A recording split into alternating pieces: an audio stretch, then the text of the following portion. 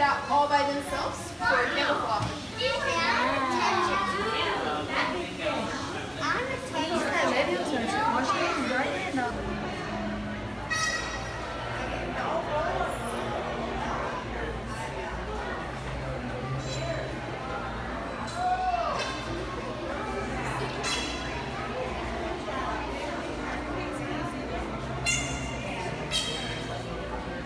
Winner and Hope.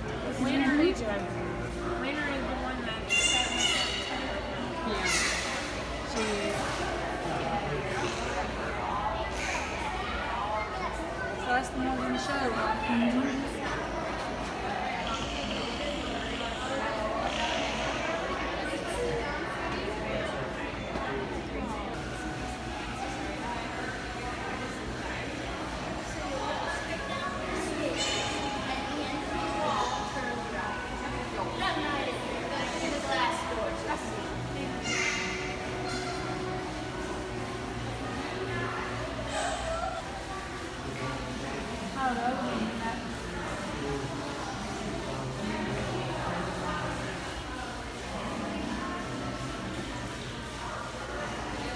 That ain't got blankets wrapped around it.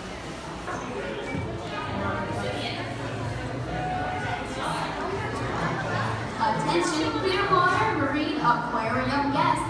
If you are looking for that 5 o'clock animal enrichment presentation, it is going to be over in Turtle Cove, right next to the Winter Zone.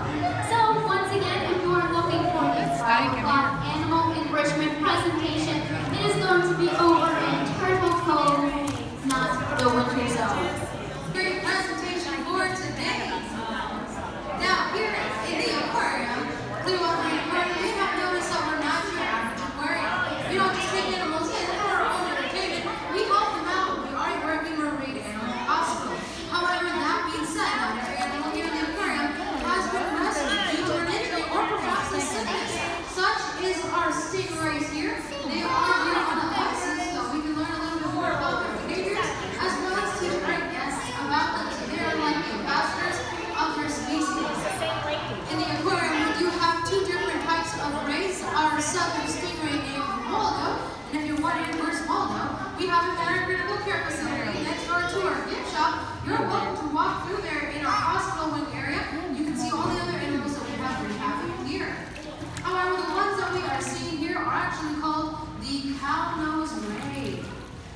Now, rays have been swimming around in our oceans relatively unchanged for about 95 million years. To put that into perspective, that was about 30 million years before the T-Rex. Definitely a long time ago. Now, not every single ray is a stingray. In fact, most species do not even have a stinging barb at all. Such is like the largest ray in our ocean. Does anyone know which one the largest ray is? The manta. I heard it somewhere. The manta ray. It's right. Now, if you've never seen a manta ray before, we do have a depiction of it right back here in our wall. They are the largest ray in our ocean, and to give you a better idea of how large these animals can be, if you can imagine the edge of our stingray pool there to the other edge right over here, that is how wide a manta ray can be on average. They are incredibly immense creatures. Now, when it comes to breeding season, Stop videoing me. I'm so mad. This is not our hammock. Man, I didn't get my recorder. I told you I was going to break it. No, you won't break it. Not funny. Why'd you break it? Why would you do that? I told you the back legs were lifted up.